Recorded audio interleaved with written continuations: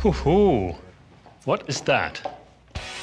Well, my friend, this is a 1999 tournament-used Andre Agassi signed tennis racket.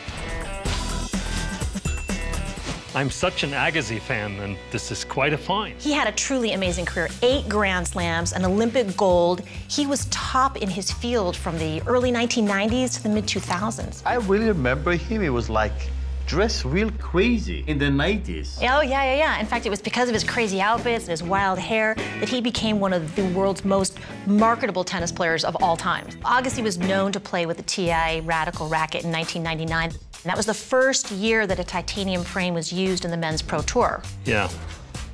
This happens to be a Head TI Radical. It would make sense because he was sponsored by Head, and he was using a racket like this in 1999. We know with Agassi, every racket you have elastic band. You put the rubber band on there to dampen the vibration of the strings. How about the signature? Andre Agassi's A's were larger than the other letters in his name, and you can see that here. He wrote his signature slanting to the right. And lastly, you can see he has very compact and tall lettering, whereas some other signatures have sort of open loops and spaces. This signature matches other authenticated Andre Agassi signatures. Yeah, I'm interested.